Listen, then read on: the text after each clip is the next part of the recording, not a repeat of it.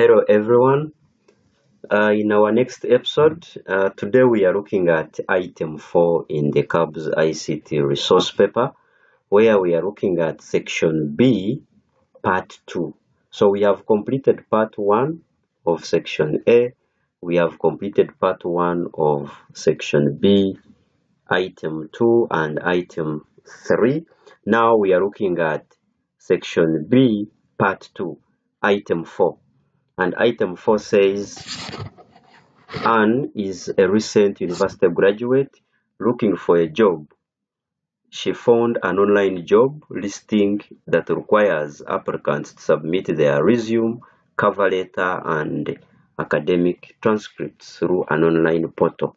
So here they have given us a screenshot of an online portal. Here you can see it requiring personal information and all that.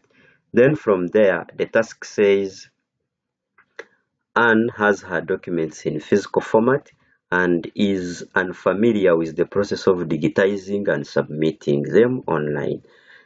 Task: if Anne asks for your guidance, provide a write-up detailing the steps and ICT tools she would use to successfully digitize and submit her application online. So remember, while attempting this number, there are skills that we are looking out for. So one is that have you managed to outline the relevant steps? Have you managed to identify the relevant ICT tools? Have you managed to explain how it is applied or used? And are there logical flow of steps? So meaning that while marking numbers from element of construct 3, where the learner assesses, stores, and shares information using ICT, you are supposed to give a focused introduction, which gives you 1 mark. You are supposed to give at least 6 or more steps, and this one scores you 4 marks. And then the logical flow of steps, 2 marks. Then the conclusion, 1 mark. And in all, you are supposed to score 8 marks. Now, let's look at the scoring guide for this very number. So when you look at this item, you are supposed to give a clear introduction, 1 mark. Then you identify the steps that are required, that is 4 marks. That is maximum. If you give 3, you get 3. You give 2, you get 2 marks. You give 1, you get 1 mark. Then the logical flow of steps earns you 1 mark. Then the format of the document and all that, you get at least 1 mark, and your conclusion. So in total, we get 8 marks here.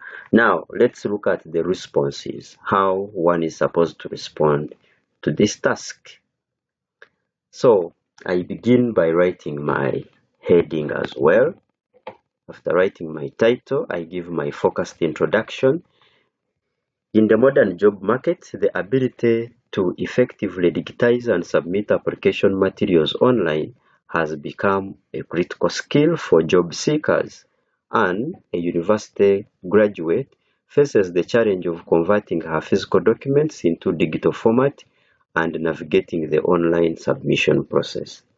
As many employers now require online applications, mastering these steps is essential for presenting oneself professionally and effectively in the digital landscape. That's my introduction, and I will get 1 mark for the introduction. Then the steps for digitizing the documents, we can get started here. Now, Anne will start by scanning documents. Anne should begin by scanning her physical documents, the resume, the cover letter, and the academic transcripts using a scanner or a mobile scanning app like Adobe Scan, CamScanner, or Microsoft Office Lens. Ensure that the scanned documents are clear and saved in PDF for easy uploading. Then we are looking at converting to PDF.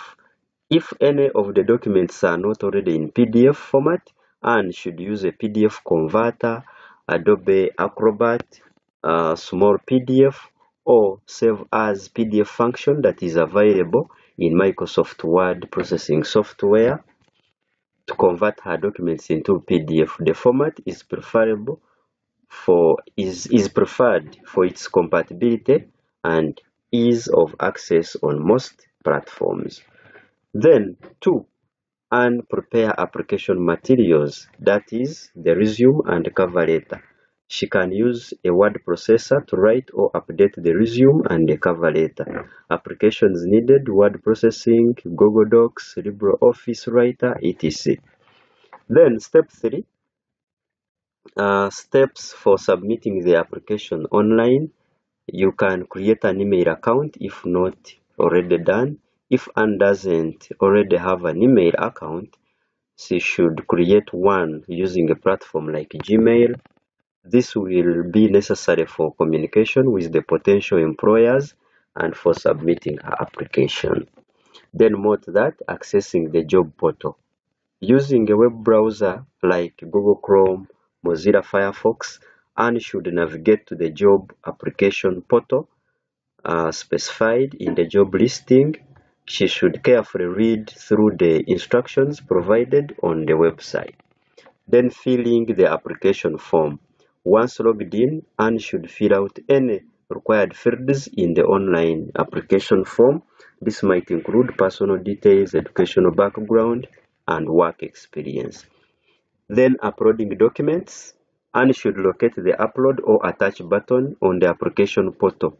She can then browse her computer or the mobile device to find the digitized resume, cover letter, and academic transcripts and upload them to the portal. Then reviewing and submitting. Before submitting, Anne should carefully review all the information entered and the documents uploaded to ensure there are no errors. Once satisfied, she should click Submit button to finalize her application. She should save any confirmation number or receipt provided by the portal for future reference. And finally, we give a conclusion. By mastering the digital submission process, Anne can confidently present her qualifications and increase her chances of landing her desired job in today's competitive market. So this is the conclusion, which will earn us 1 mark. And then here under the process of digitizing and submitting, all these ones are we are going to revise them. The processes, all these were more than 4, so these ones earn us 4 marks. And then the process, you can see step 1, step 2, step 3, up to the conclusion. So these are well organized. We can say there are 2 marks for the logical flow of steps.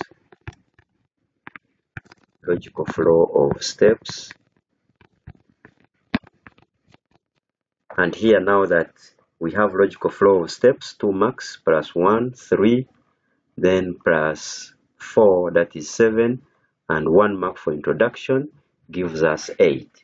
So items of section B each carry 8 marks.